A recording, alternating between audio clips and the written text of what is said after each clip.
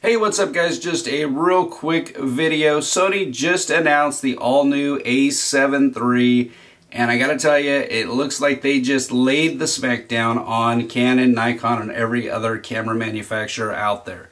For those of you who have not heard about the A7 III, I don't know what you're watching because it's all over YouTube, but this camera has got 24 megapixels, 15 stops at dynamic range, 5-axis in-body stabilization, 693 phase detection AF points, IAF 10 frames a second, 4K, 710 shot battery life, and I don't remember what the ISO is off the top of my head, but it's ridiculous. So all of that comes in at only $2,000. Yeah, you heard that right. It's cheaper than just about any other full-frame camera out there. I think the 6D Mark II is cheaper than that. But it is a bargain price. Sony's calling it its basic camera, but this basic camera is blowing everybody else out of the water. Now, I know right now the initial reviews are basically Sony fanboys, so of course they're going to say it's great.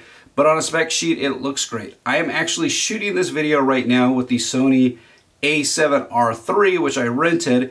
And I'll be honest with you, I wanted to hate this camera. I wanted to find flaws with this camera, and don't get me wrong, it does have a couple of shortcomings and limitations for certain types of shooting, but it's an awesome camera for shooting portraits and, you know, events, weddings, that kind of thing. This thing's awesome. It dominates anything I have ever shot with, and I am strongly considering switching to Sony. Now, there are, like I said, limitations. I can't really do my sports shooting because they don't have native lenses that are very long with the Sony E-mount, and adapted lenses, in my experience, have sucked. Also, I don't like the wireless transfer with the Sony Play Memories app. You have certain compatibility issues with programs like Darkroom. My understanding is it does not support Sony right now. So there are certain types of shooting where Sony just isn't quite there yet. But for portraits, weddings, you know, for the most part events, if you're not having to do wireless transfers or using specific types of software, this camera blows everything out of the water, and I wanted to hate it. I have sat here for the last 4 days trying to find things wrong with the Sony A7R III, and I just keep getting amazed at things that I didn't even know that the camera was capable of doing. And now the A7 is basically almost the same camera as the A9 and the A7R III, just anywhere from $1,500 to $2,500 less expensive. At $2,000, that is such a great price for a full-frame camera with the capabilities that the A7 III has. I think it will go on to be the best-selling full-frame camera, not only in Sony's history, but I think it might outdo some of Canon's full-frame cameras just because it is so incredibly cheap. Canon's really got to step their game up at this point. The 5D Mark IV was a disappointment for a lot of people. I felt that it was a good camera. You know, it wasn't the huge step forward like a lot of us were hoping for. But Sony's putting those huge steps forward into these cameras. And right now, I don't think that there is a Canon camera that can compete with a Sony camera in terms of image quality, dynamic range, all of the feature set. While there are still some holdbacks with Sony, I admit that, overall camera performance, I haven't used anything from Canon that comes even close. So I think Canon probably has a lot more technology than they're releasing. I think Canon likes to do incremental upgrades so that they can make more money by releasing more camera bodies. But Canon, it's time for you to take a major step forward, because I am seriously considering jumping ship to Sony right now.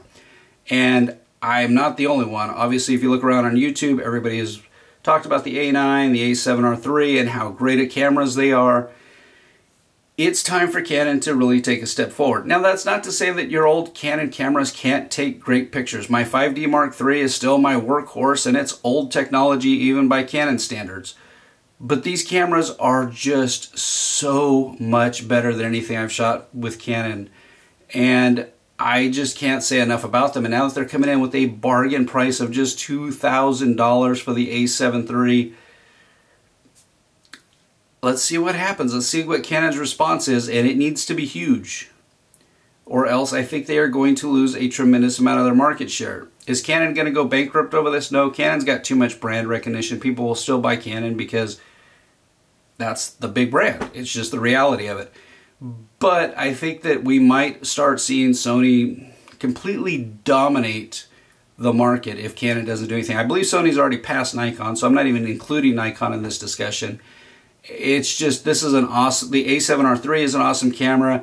The A7 III is basically supposed to be a little bit of a dumbed down version. I think it even has better ISO performance than the A7R III. And I saw a video, I was a little bit confused, it was by Kai, and he was talking to a guy, and apparently Sony's released a flash that now can keep up with that camera and fire off 10 frames a second with that flash, that the flash will actually be able to recycle that fast. If I understood the brief conversation in the video, which would be another huge step forward and something awesome, because otherwise you are looking at very expensive flash setups that can keep up with a 10 frame per second recycle time. And to my knowledge, I'm not aware of any on-camera flash that can do that. They're all, you know, large studio type strobes. So if I understood that video correctly of what Kai was saying in that video, that's another awesome thing, whether you're shooting weddings or anything where you need flash.